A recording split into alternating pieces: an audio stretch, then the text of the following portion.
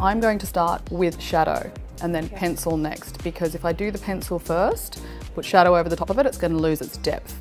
I think I'll start with the gold colour first, something a bit mid-toned.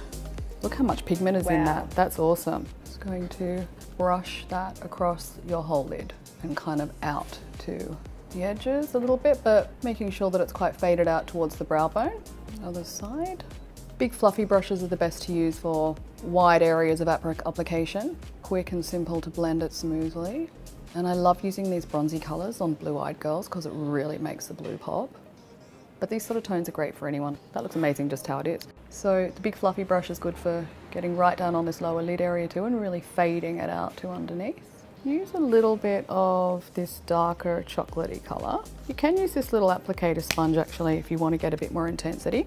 So I will use this angled area and get this close into the lash line, creating a little contour. And then I'm going to come back in and use a fluffy brush to blend that a little. And sweeping it out a bit because we want to sort of elongate when we do a smoky. Just open for me. The secret of the smoky eye is blending. You cannot blend enough a smoky eye. Just going to take a little bit in under the outer corner of the lash here. This is using the darkest brown in this Infiniment Bronze Smoky Palette, number 03.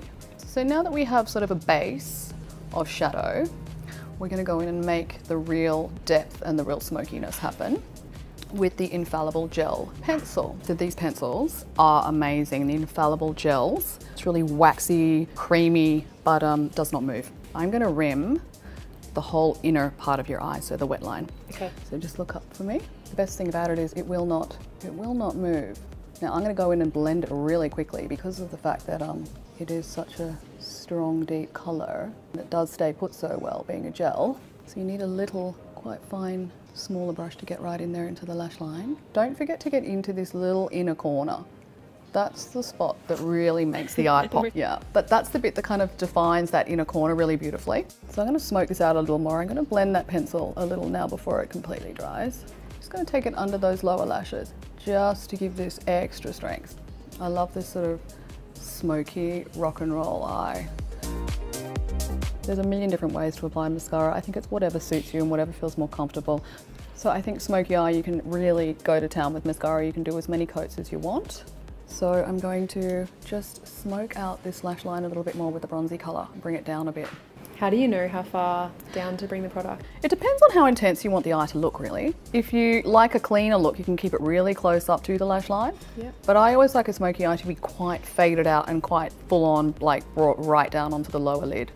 I'm just going to brush them up first with the little brush that comes with the under lid brow. Now this is pretty amazing because it lasts for up to 2 days. Does it smudge? It's smudge proof, sweat proof, transfer proof, waterproof. Wear it to the gym? You can wear it anywhere.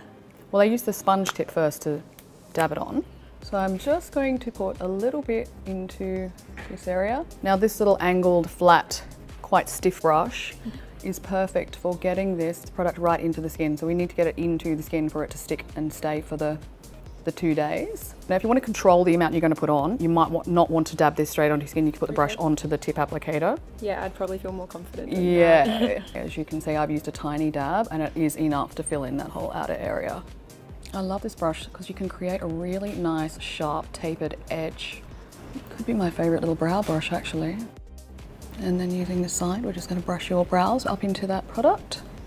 So I'm going to finish with a nice neutral coloured lip to let your eyes pop. Super lightweight gel formula means that it's 2 times lighter than a lipstick.